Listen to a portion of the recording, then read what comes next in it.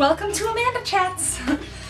Today I'm going to do the top 10 reasons I love being Catholic. Because I'm Roman Catholic, if you didn't know. And I love it. My faith is so important to me. So I'm going to share that with all of you. Also, this list is not in really any order. I just wrote them down as I thought of them. And thinking about it, yeah, some of them should have moved up a little bit higher, so I'll let you know when I get to them which ones go up. And yes, I have my Bible. Great Bible, by the way. One of the bestest ever. Good Bible. Okay, so are you ready for the 10 things I love about being Roman Catholic? Number 1, the church was founded by Jesus Christ. Let me repeat that. The Roman Catholic Church was founded by Jesus Christ. Yeah. If you want the scripture reference, it's Matthew 16:17. And Jesus said to Peter, "You are Peter, and upon this rock I will build my church." He wasn't talking in metaphors here. He was saying, like, you know, church. I'm going to build my church with you.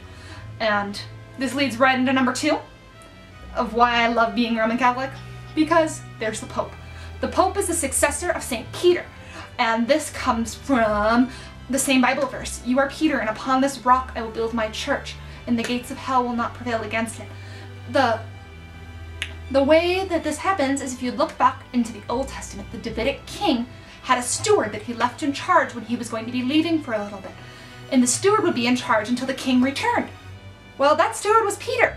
And the successor of Peter was the next pope, and onward up to Pope Francis. So we have an unbroken line of popes. I mean, they haven't all been great popes, but they've all been popes. Okay, number 3 is, this one probably doesn't make most people's lists of things they love about being Catholic, but it makes mine because I love the Book of Sirach. So number 3, the Book of Sirach. Okay, if you're a Protestant, you probably don't have this book in your Bible, but you should, because it's awesome, and I'm going to tell you why. So the Book of Sirach. Pretty awesome, right? The Book of Sirach. It's not really too long of a book. It's only got 51 chapters. They're not long chapters, don't worry. It's not a hard book to get through. So, I want to tell you why I like the Book of Sirach so much. So it starts with, the first verse of the entire book is, "All wisdom comes from the Lord and remains with him forever." That's amazing! The whole book's going to be about wisdom and practical tips and just advice for growing in wisdom and piety, and also some other, like, you know, maybe you should think about this if you want to grow in wisdom.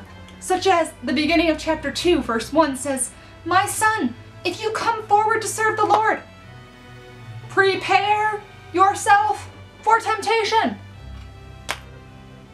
Yeah, it's not going to be easy, and Sirach is right up front with it and says, hey people, this isn't going to be an easy thing. If you want to grow in wisdom, you've got to work for it. But my favorite part of, well, one of my favorite parts of the Book of Sirach is in chapter 6, especially verse 14, where they start talking about what makes a good friend and how to be a good friend. And Sirach writes, "A faithful friend is a sturdy shelter. He that has found one has found a treasure." And there's practical tips about how to be a good friend, how to know if your friend's a good friend, how to choose good friends. Friendship, very important. And plus, you know, helps you grow in wisdom and all that. Great book for growing in wisdom and piety. Okay, now number 4. This is where I said they weren't exactly in, like, the right order, because this really should be number 1, but it's number 4. The real presence of the Eucharist. Let's say this again. Jesus is really present, body, blood, soul, and divinity, in the Eucharist. Body, blood, soul, and divinity. He is there, like, physically present. And it's amazing! And you might be going, show me where that is. So open your Bibles to John chapter 6. I'm going to start with verse 51. "I am the living bread which came down from heaven. If anyone eats of this bread, he will live forever. And the bread which I shall give for the life of the world is my flesh. Then the Jews disputed among themselves, saying, How can this man give us his flesh to eat. So Jesus said to them, truly, truly, I say to you, unless you eat the flesh of the Son of Man and drink his blood, you will have no life in you.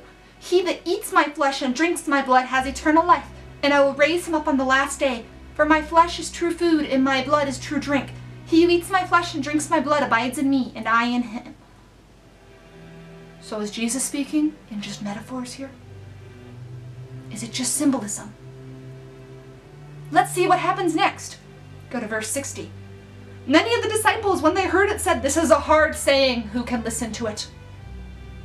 If it was just a symbol, would it be a hard saying? If it was just a symbol, would Jesus come in and be like, hey, sorry guys, I didn't mean it for real, just a symbol, just a symbol. Okay, just a symbol. But this is what Jesus says, starting in verse 61. Do you take offense at this? Then what if you were to see the Son of Man ascending as he was before? It is the Spirit that gives life, the flesh is of no avail. The words that I have spoken to you are spirit and life. He didn't make apologies for what he said. He said, the words I speak are spirit and life. They're true. And then, this is the part that always gets me. At verse 67, he says, Jesus said to the 12, will you also go away? He was willing to let the 12 walk away from him if they didn't believe him in this. Okay, people, he was willing to have his best friends walk away from him if they did not believe him. And that's what really gets me. If he was willing to let the 12 walk away from him, if they didn't believe that his body would be true food and his blood would be true drink, then why am I doubting it? So, real presence, I love it. Which leads me to all of the sacraments of the church. I love the 7 sacraments. We have baptism, confirmation, first Holy Communion.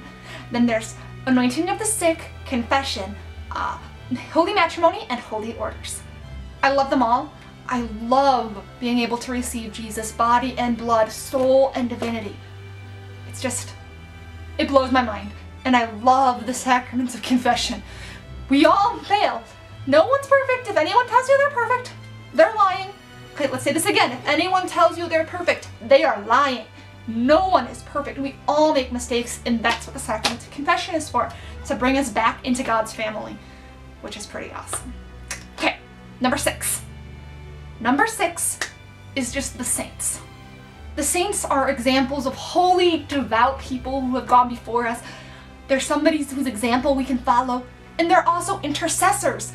Oh, the saints are amazing. They inspire me every day to just be a better person, because if they can do it, I can do it. If they can go through all of the crap they went through in their lives and still believe that God loves them and they're going to serve God to the best of their abilities, why can't I? I have no excuses when it comes down to what some of these saints went through. Yeah, it's pretty amazing.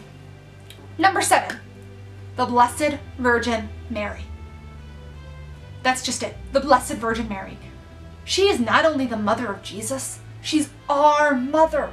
At the foot of the cross, Jesus gave her to John, and in John, the whole church, all believers. Oh my goodness, she's our mother too. Who else knows Jesus the best? Jesus is known best by his mother. He lived with her for 30 years.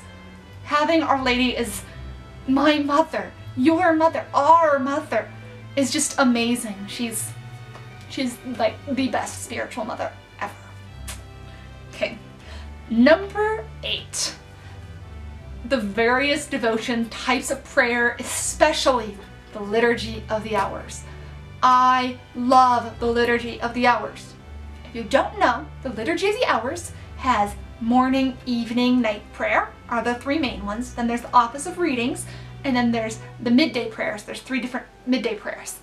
And it's structured, and it's prayer. So if you don't know what to say sometimes, you pray the Liturgy of the Hours. I pray morning, evening, and night prayer every day, and it just gives a structure to my days that would not be there otherwise.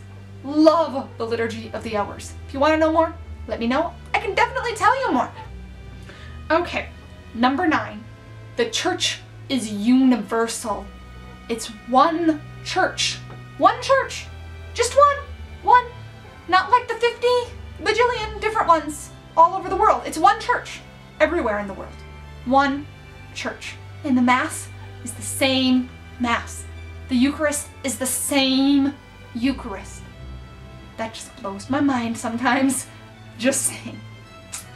And then, number 10, there's 2,000 years of history in the church. Over 2,000 years of history!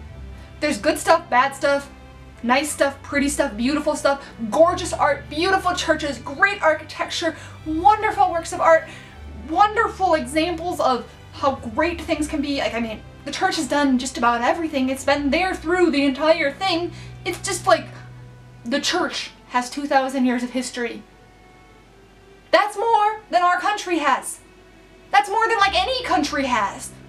The church is... It blows my mind sometimes to think that the church has 2,000 years of unbroken history. So I love being Roman Catholic. If you're Roman Catholic, let me know in the comments why you love being Roman Catholic. And if you're not Roman Catholic, let me know if you want to know something about the Catholic Church or why you love being whatever faith you are. Because we're all pretty special, right? Anyway, thank you for joining me for Amanda Chats. Be sure to subscribe to get notified of when there's new videos coming. I'm trying to do one once a week. And if you'd like to support me, there's a Patreon link in the description box. I just started it, so there's like not much there yet, but you know, it'd be nice so that I can make sure that I get to these videos because I like doing videos. Anyway, thanks for joining me for Amanda Chats. Any ideas about what you want me to talk about next time? Let me know. Thanks very much.